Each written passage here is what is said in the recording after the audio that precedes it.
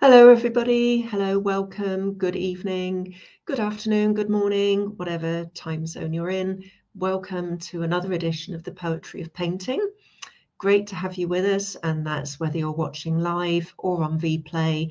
Thank you so much for watching. And as normal, if you've got any comments or questions, please do post them, and we'll either acknowledge them and answer them, or talk about them on air, or respond to them afterwards if you're watching on replay.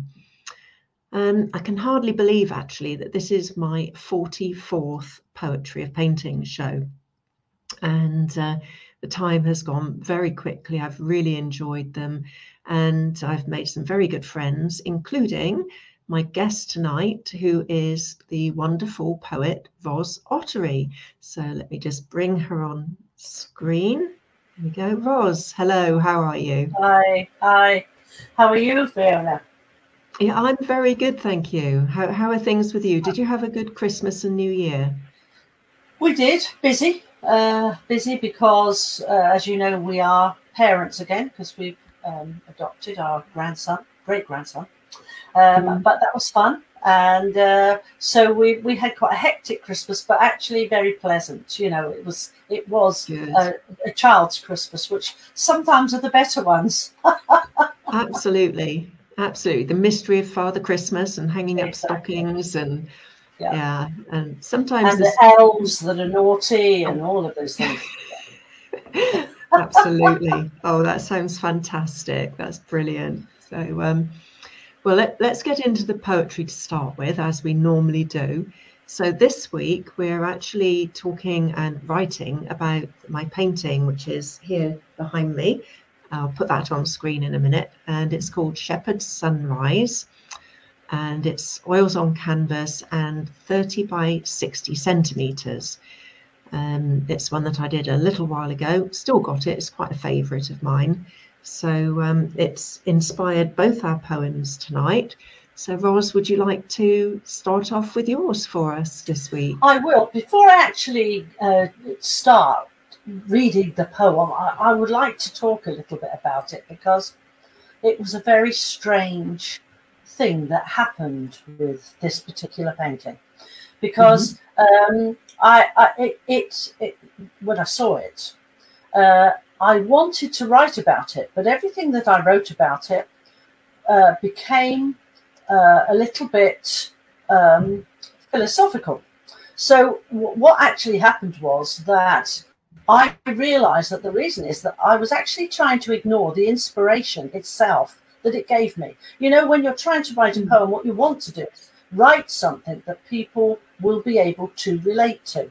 So I try very often to avoid things that are monstrously complicated, because on a first reading, it's extremely difficult to listen to a whole host of very long words on the first reading. Very often those types of poems are much better in a book where someone can peruse them and look at them. But it just would not be written simply. So although this may sound a little highfalutin, this type of poem, it was what the poem did. It inspired me. I wanted to write and say exactly why I was drawn to it.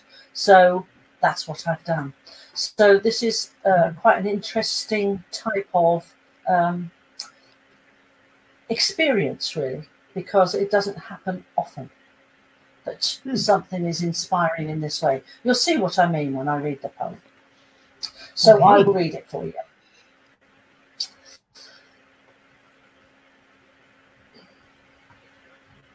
Okay. So, Shepherd's Sunrise. The shepherd's sunrise speaks. It whispers wonders of the world, whose beauty cannot be confined, not a product of imaginings, but a legacy of being, a teaching for the emotionally blind. For each wonder of this world can speak to our immortal soul, like lambs calling to the shepherd to find home, part of the whole. Beneath thought, deep within our essence, is a connection for us all, a moment when hearts bond cry out in joy, in peace, in love, in awe. This broken world has little space for wonders, and time we squander. So we fight for our existence and clamour to find meaning, too fast to pause, too important to ponder. We seek to repair ourselves only through doing, which binds our life to gain. And a painting like this echoes the eternal ribbon of life, releases our vision and breaks that bond and chain. Artists connect to the whole to heal the wounds of a dissonant, harmful feeling. They make time for wonder and are drawn to capture it, treasure it, share its worth and healing. Behold there a night ending, resplendent by displays of celestial majesty, the firmament, mankind's leveller, enticing us to look into the eternal tapestry. Yesterday's failures cease within a night's silent reverie. Out of that darkness an emerging dawn seeps light, heralded by unspeakable beauty. So humbling in its simple resplendence, casting an ocean of possibilities across our vision. It warms our hope, repairs a broken spirit, in pinks and blues and creams and oranges, to walk on in a renewed precision. So when you seek hope, think shepherd's sunrise, and look to the ocean for consistency. Look to the dawn's colours for clarity. Look to the burgeoning light for inner calm. This dawn, lovingly composed here, is confirmation of our connectivity, and it is this the artists hold within their palm. Wow, that is brilliant, Roz. That made me go cold down my back as you were reading it, which is just, you know, sometimes I get that if I'm listening to something, you know, like a really beautiful piece of music or something, that was just wonderful. Thank you. Oh, and we've got a comment from Rosie as well. Beautiful, hopeful poem. Absolutely. It's just, yeah. It really, I tried, it's so hard not to write that poem. It was quite odd because I was trying to ignore the fact that that's what it made me feel. Whereas in actual fact, once I let it go, it just wrote itself, really. Yeah. Wow. That's just, and just so the imagery and the, you know, well, I think the main thing that came to me, like with Rosie said, just hope, you know, and positivity, and yeah, just beautiful. Well, it's, you know what, I think there was an artist called Degas, I think, and he said, art is not what you see, it's what you make other people see. And I think that when you capture something like this, which is a moment in time and much more vast than us, then I think it deserves a poem like that. But it's one of those things that's much bigger than I would normally try to write with just a picture. But it isn't just a picture. It was something that really stirred me. Oh, that's amazing. Thank you. Yeah. And it does, you know, seeing a sunrise like that, something beautiful in nature like that, it does make us realize, I think, how small and not meaning this in a, you know, a bad way about people, but how small and insignificant we are compared with the world and the planet and the universe. And, you know, we're just little dots, and these things will hopefully just we go forget. on and on. We absolutely forget that we're just part of something, really. Yes. Yeah, it's quite an interesting concept. I like quotes. I like to remember them because they're very often they're said often because they're very true. Yes. So, well, it is thank one you of those so things. much for that. That's absolutely amazing. Thank you. So, well, my one is somewhat different, and this time it's actually what I've called, well, I don't know if it's a technical term for poetry, but a shape poem, which was sort of inspired not only by the painting, but also by the feeling of waves rolling in onto the beach and then receding back out to the sea. Yeah. And I've actually got it printed out here so that people can hopefully see what I mean, that each verse is like the waves coming in and out onto the beach. So that's what I mean by a shape poem. Whether that's a proper technical poetry term, I'm not sure, but that's my term for it anyway. So it's one that I actually wrote it a while back, near the start of my shows, my weekly shows, and I did actually read it out on one of the very early shows before I started having guest poets. So as it's only had me poet this painting, and I'd like this to go into my book, which is why I asked you, Roz, to write about this one. It means that this can now go into the book with your beautiful poem and my shape poem accompanying it. So I'm looking forward to that. So my poem then is called, not surprisingly, Shepherd's Sunrise.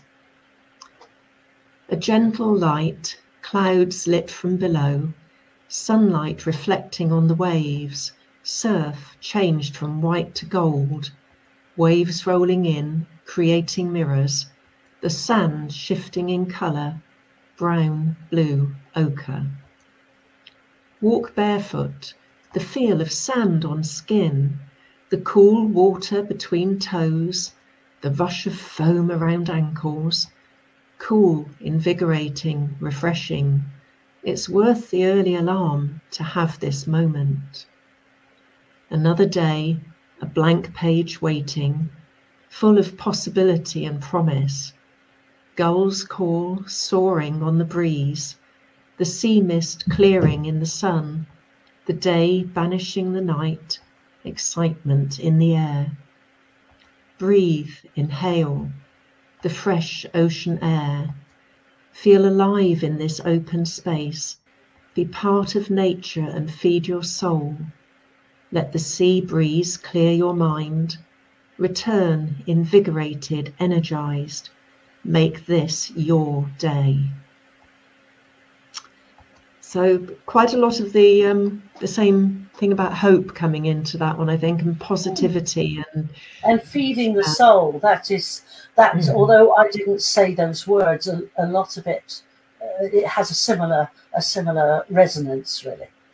Yes, I think it's all about, for me as well, the like the ozone at the beach, or I know we worry about the ozone layer and everything, but you do get that special sort of combination of gases at the beach and the smells of the salt water and the beach and everything. And it's just, it is actually a scientific fact that the sea air does help to re-energize and reinvigorate people. So that's what I get from a sunrise at the beach. So, I think there's a couple of things. Your paintings, because you paint what you experience, you have a physical memory with the paintings as well as the visual one that you see now, and I think that although I haven't got the same physical memory of this painting, I will have from other experiences similar. So what this does is draw you in. It reenacts all of those experiences, and I think that's why it's so vast, because what you're looking at here is the ocean, which is vast, the sky, which is vast, and of course the dawn, and which is one of nature's amazing sort of light shows, if you want. So that's why it felt so big to me. It was just a beautiful. I loved your poem because, in a way, everything that I said had some of that feeling in the background, the way that you would it be with a dawn like that. So lovely, really lovely. It is amazing. Again, the similarity as a whole of your poem and mine, as to what's coming through there, as in the hope and the positivity and the enormousness of nature and how we fit into it. So and how it affects the soul, how it actually reaches you. Because I think we've spoken before. I know that you hope that art does do that. It stirs. It produces something which is up and above the actuality of what you've written or painted. And I think that both of those poems really do that, and certainly the piece, this painting, absolutely did that to me almost as soon as I saw it. Because you will notice that when you sent it to me, I immediately said yes. It did speak to me immediately. Yeah, very quick response on that one. Yes, yeah, and that's it is for me. That is a lot of what my painting is about. It's not just me putting down my emotions into something which hopefully is beautiful for other people to look at, but also trying to stir emotions in the viewer, and to well, I think everybody probably knows by now how keen I am about doing what we can to prevent any more damage to this planet and hopefully reverse some of it, and trying to instill some of that wonder at the beauty of nature in people. And if my paintings can do even just a little bit to help that, then I feel that it's such a good thing, and I just hope that they can. And let me just say thank you very much, everybody, for comments so far and for watching. Thank you. It's great to have you with us. Do feel free to ask questions and add your lovely comments, or not so lovely comments. Obviously, you're entitled if that's the way that you want to comment. That's fine. We don't want you hiding, and but anyway, sorry, I know what I'm trying to say there, but it's not coming out right. Never mind. Well, I think people get your drift there, Fiona. It's good that people say what's in their hearts, and negative stuff, it doesn't have to be a negativity that downgrades things. It can be something that engenders discussion and produces a whole new tack. So. Absolutely, yes.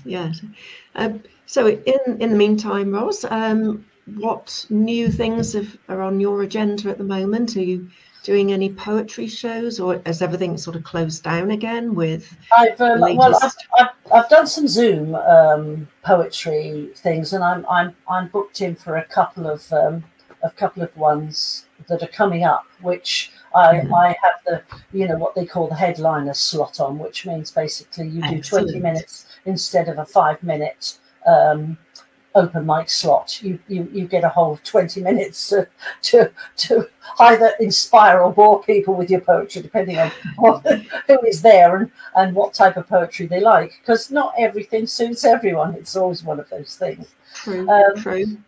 But as long as those opportunities are there, that keeps me going, really. One of the reasons I moved to Yorkshire, we lived in London for 22 years, and I moved up here because, having come up here, I was just inspired by the countryside. It's very rugged and very raw up here.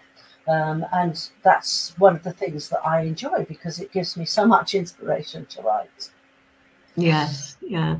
Just getting out into the countryside, even if it's not into, the really wild areas, it's like walking through woods and forests. There's something about walking in amongst trees for me that just helps to ground us, and it's just good for the soul, isn't it? It really is. It absolutely is, and that is one of the reasons why I think it's so lovely that art echoes it, because that's exactly what we all need.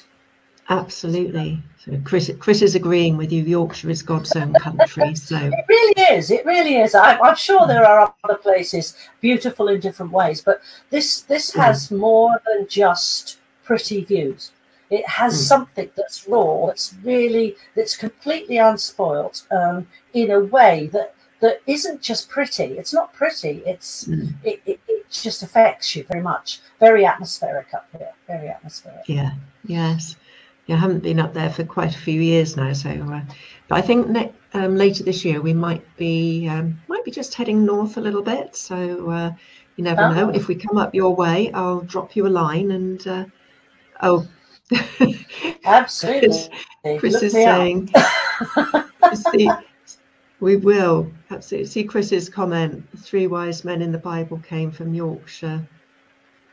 Yes. And he likes this one because they probably had something to say in that case. Well, as he would say, the 3 wise men came from the east riding on camels. And where is the east riding? In Yorkshire. That's his take on it. Sorry, are you hearing me, Roz? Oh, I'm not hearing you, Roz. Are you there? Oh, well, we seem to be losing the sound on Roz a little bit there, which is... Oh, no, you're back. You're dropping out a little bit at the minute, Fiona. You're back. As these technical things. Oh, yes, I am. I'm still here, but we're having a little bit of technical difficulty. Well, not to worry, as long as we've got you back now. Yeah, it's delayed. Right. It's a little delayed. The wonder of modern technology. Yep, absolutely. I think again, I know, and it scuppers us every time, Fiona. It's not easy, is it? No, but we'll just keep going and be strong, be resilient. Absolutely. We'll just keep going and oh dear. So I think now with 2 more poems from 2 more of my guest poets, that's going to be the content for the book, which is really exciting. Wow. So now starts the process of trying to organise it actually being published in one way or another. Yeah. So I'm looking forward to that. It's going to be very interesting because I have had a book published before, but a lot of the work was done for me on that one, which was amazing. And it was a book just about my art. And that was a few years ago now. So it's about time I did something else. And so if you could also just send me a short bio about yourself, Roz, because I'm sure people would love to know a little bit about you when they read your poetry as well in the book. Yeah, so absolutely. It's going to go in there. So that's exciting on my radar. What else have I got? We're starting our Kingston shows again this coming Saturday, weather permitting. So we should be there from set up by about 9, which is normally a bit too early for most people in Kingston. But we're looking forward to that, weather permitting, as I say. So that'll be good to get out and, be showing our art and just, chatting to people. Yes, it's lovely to sell, but it's lovely to talk to people about the art as well and just...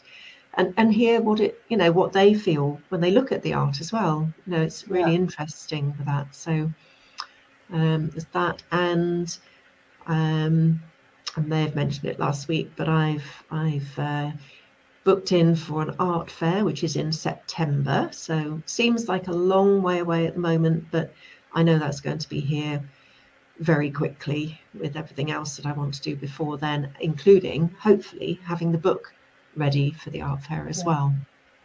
Just something extra there to take. So I think it's going to be an exciting year.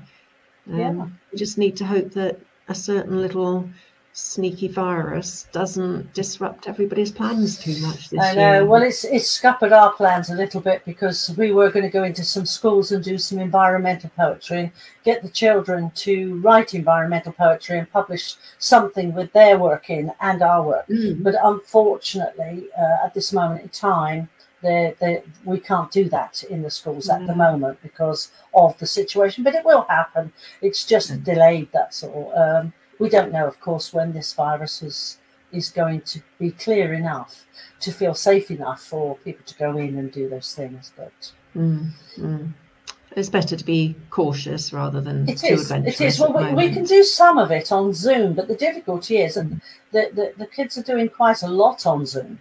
So they would much prefer this to be live because it would be more exciting for them. Absolutely. The interaction between you all and and there must be, you know, an air of excitement that also Yeah, helps to feed, you know, feed their imaginations between all of them, I would have thought. yeah. So, which you And can get because onto. it's about the environment, that's something that most children are very interested anyway. You know, lots of people, I mean, I don't know about when they get to secondary school, but these are junior school children, and they're passionately worried about litter and about plastics in the sea and creatures, which they you know they have very soft hearts in junior school. So all of that is really important, and I think important to keep going. So Absolutely, and that, I think that's really encouraging to hear, because they are the ones, you know, they're now, yes, they're at junior absolutely. school, but they're going to be the ones following on that can hopefully help to make a big difference as well. Yeah, You know, so absolutely. that doesn't That's mean the that any of us, legacy. yes, yeah, none of us should be complacent, relying on, you know, children coming through, but, you know, I think that's so encouraging to hear that as well. So, yeah, brilliant. I So think all we've got to do really, and obviously not to labour this point too much, but all we've got to do is to make sure that they have a spot for it. Sorry, you were breaking up slightly then, Roz. I missed the last Yes, few words. It's there's a delay again. Yeah. I was just saying. Can you hear me, Fiona? Yes. Yes. No, it's gone strange again. I can hear you. You're just not in sync with your I was just saying that yeah. I think that as long as the children that are growing up now are given a platform, i.e. the space politically to do what they know is the right thing, then I think that we can have a chance, really. That would be good. Yeah. Well, that's a good positive note to end on, Roz, because already we are just about almost up to our half hour, which never ceases to amaze me how quickly these shows just fly past. Honestly, I'm sure we could just carry on for, well, technical issues aside, carry on for at least another half an hour just talking about all of these things, which would be amazing. But it's been so good to have you back on the show, Roz. And really enjoyed it. Just, yeah, thank you again. Such a wonderful poem. It's just lovely to hear how that painting made you feel. And I look forward to receiving a copy of it to actually read it as well. Because as you say, as I said, it needs a bit of perusing, that one. So I'm looking forward to that. And hopefully you will return again to join me for another show in due course as well. Absolutely. I love coming on, and I really thank you for allowing this space to do it, because, you know, obviously poems are a passion of mine, and I love to do that in conjunction with your art, which really does inspire me. So that's a really good collaboration.